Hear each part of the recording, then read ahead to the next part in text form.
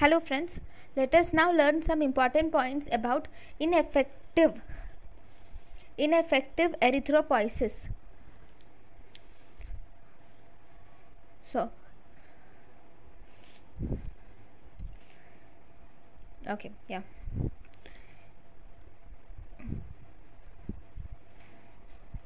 Ineffective erythropoiesis. Erythropoiesis is production or process of synthesis of RBC. If the erythropoiesis does not occur properly, then this lead to non-functional RBC, or it can also cause malformed RBC. So if in any case it leads to the formation of malformed RBC, these will undergo apoptosis and die. The causes of ineffective erythropoiesis include thalassemia. It causes megaloblastic anemia, myelodysplastic syndrome. Lead poisoning causes ineffective erythropoiesis, and pyridoxine responsive anemia. Then dyserythropoietic anemia will also cause ineffective erythropoiesis. And finally, severe prolonged iron deficiency anemia. Severe prolonged iron deficiency anemia also causes ineffective erythropoiesis. So first we will learn some points about reticulocyte. Reticulocyte is present in almost 1% of RBC. It is immature RBC, present slightly larger than the normal RBC. It is almost present in 1% of RBC. It develops mature in bone marrow, and it will circulate for a day. It will develop mature in bone marrow and it will circulate for a day in blood, leading to the formation of mature RBC. So this reticulocyte which we are talking about, it gives rise to reticular network of rRNA, and finally this reticular network of rRNA is visible with supravital stains. Example, it is visible with methylene blue, or it is visible with brilliant cressyl blue. Then normally, if you see, we have the normal Romanowski stain. In normal Romanowski stain, reticulocytes appear slightly bluer than the RBC. In normal Romanowski stain, reticulocytes appear slightly bluer than RBC.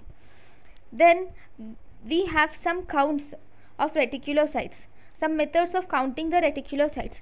One, we have reticulocyte count. Reticulocyte count is the percentage of reticulocytes which are present in peripheral blood. There are around 1 to 1.5% of reticulocytes in blood are normal.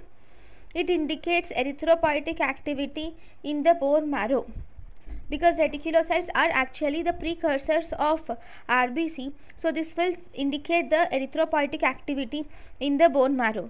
Then we have to learn about absolute reticulocyte count. Absolute reticulocyte count is the number of reticulocytes present in 1 millimeter of blood.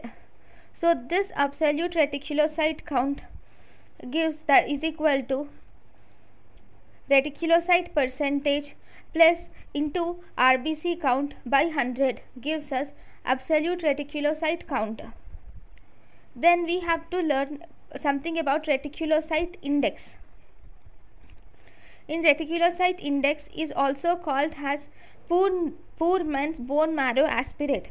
Reticulocyte index, we can adjust reticulocyte for hematocrit, and this will reflect the bone marrow activity.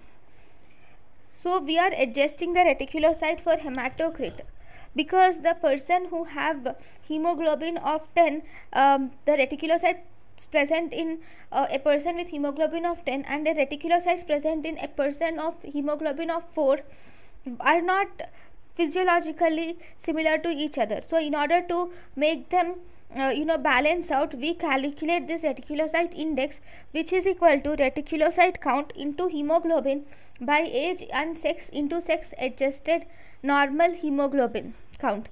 Normal reticulocyte index is 1 to 3%. So these are the important formulas. Then let us now learn the differences between the reticulocytosis and we have reticulocytopenia. In reticulocytosis, there is increased RBC production, and this reticulocytosis, here the reticulocyte count is more than 1.5% and reticulocyte index is more than 3%. The causes of reticulocytosis are due to anemia, due to blood loss, like acute blood loss or hemorrhage. Because of decreased hemoglobin, suddenly RBC, the body starts to produce reticulocytes. Hemoglobinopathies like sickle cell anemia and thalassemia, where hemolysis of RBC occurs fast due to abnormal shaped RBCs.